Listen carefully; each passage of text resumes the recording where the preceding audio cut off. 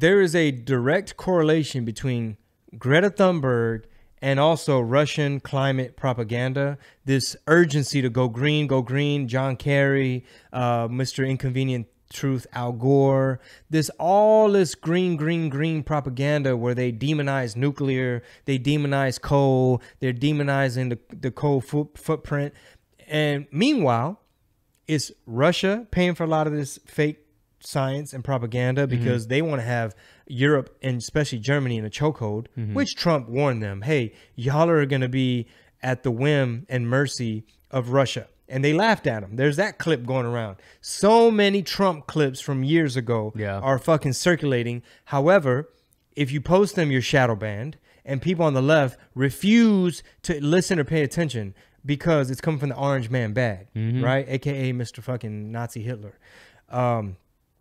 So there's a direct correlation between Greta Thunberg and all this climate talk to the situation we are in now, meaning the Ukrainian people have been misled thinking that, oh, NATO, somebody gonna come save you. You might be able to join the EU and all this type of stuff.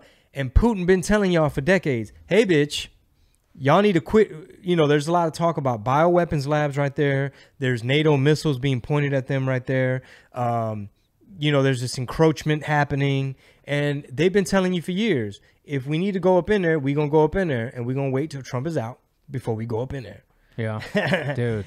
So all you climate goofies with your fucking Beto O'Rourke bumper stickers and your 10 masks hanging on your rear view mirror, enjoy it. Enjoy your inflation. Enjoy your war.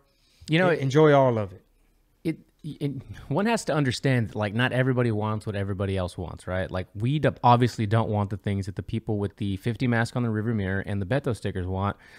But if you just try to, I don't know, dissect both people's points or perspectives or whatever lenses they have on a little bit, it's really hard to make the case for the things that a lot of people on the left today are espousing. Like, it's just really hard. Yeah. We're not trying to be unreasonable. Dude, key fucking point. Key point of what you just said. Beto O'Rourke did a speech recently, and he's up there. Well, Francis, fuck it. Call him right now. You Francis, Big Don. Yeah, come on, man. Right now, you're Francisco, He's Big always Don. Francis. You're not Beto. You're not Robert. You're Francis. So check it out, bro. He went up there and was basically hating on school choice. He was like, we cannot have school choice and the money, and it's gonna defund the public schools and and like, yo, I never thought people would be cheering for this case against school choice. I don't know how school choice was framed to you guys, people on the left listening and stuff. Like, the way I've looked at school choice is basically like the tax dollars that you pay follows the child, to where a parent who's not happy with the quality of the education they're getting from these public school indoctrination camps can take a voucher, like a coupon, for the child's education that they pay with their tax dollars and say, you know what? I like this other school. It might be a charter school or something else, right? That creates competition between the schools, which arguably creates a better product and education for your kid, instead of them, you know, eating horse meat in the cafeteria and fake news.